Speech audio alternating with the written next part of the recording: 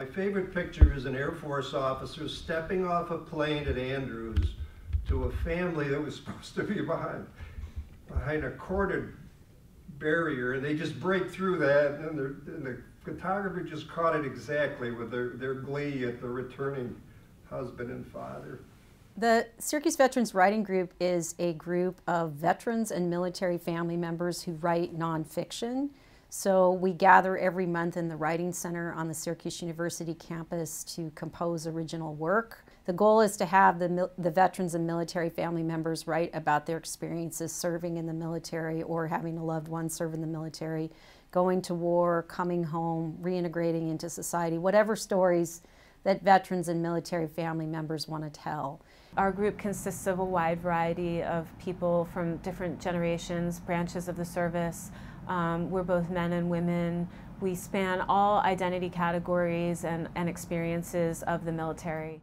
I served first during the Vietnam era, and I served at Suffolk County Air Force Base, Long Island, New York.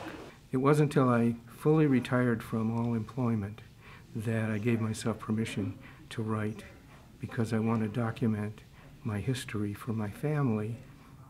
I found that coming to these meetings, it didn't take me long to feel inspired to start documenting some of my stories.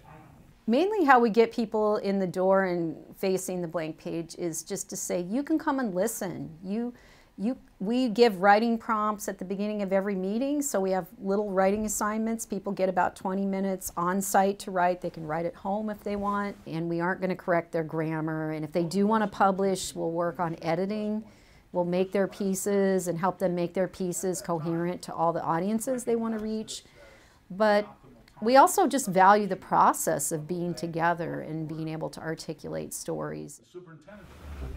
Black iridescent in the sun, she sits on the line outside my window, sometimes with onyx friends, sometimes alone.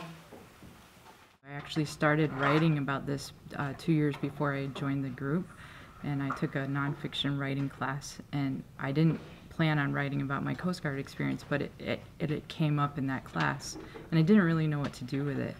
And here you have people who have shared that experience. Ah, an English major, the recruiter said, glancing up from my resume. You could go into our language pool. They'll send you to the Defense Language Institute.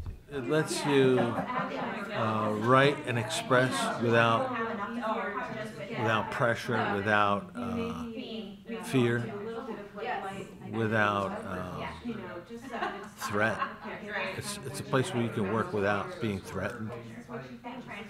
And sometimes that's hard to find. The response we want to provoke is people owning the costs and consequences of war, people owning the way in which the United States deploys its military, and also just the personal stories that every member of the armed forces has specific stories and experiences. We want them to really feel that each story is unique and individual and yet tied to this collective experience around this label veteran.